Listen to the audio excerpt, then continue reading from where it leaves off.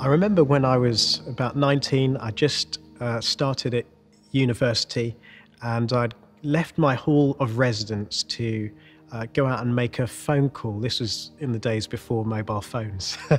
And went across the road, and as I went into the phone booth, I heard sirens, looked around, and didn't think much of it, to be honest, because I was in the booth making my phone call. But then I suddenly heard loud hailers saying, "Stop what you're doing, come out of the phone booth," and realized that they were addressing me. I turned around, there was a van out of which came about 10 policemen. And they said, "You need to stop what you're doing, come over here." They said that they thought I committed a crime, and the reason was because the clothes I was wearing fitted the exact description of someone who'd just committed a robbery. That was the last time I think I wore jeans and t-shirt and trainers for some years.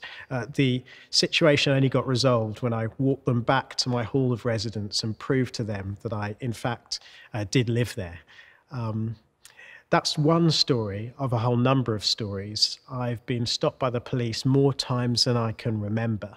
I've been stopped not only when I was younger, but even on the way to preach sermons.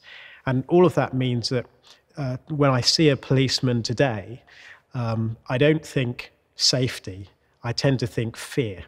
And that's just the result of that experience that I've grown up with. If I were to ask churches up and down the country to consider one question, it would be, why should we celebrate ethnicity according to the teachings of the Bible?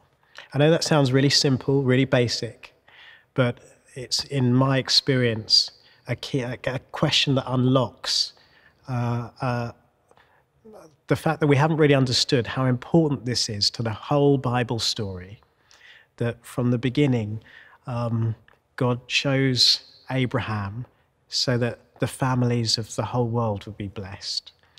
How we haven't realized that the first people to pay homage to Jesus, or one of the first people, were wise men from the East.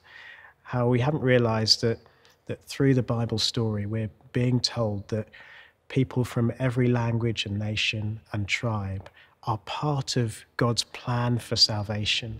And so I think it would be that question: why should we celebrate different ethnicities?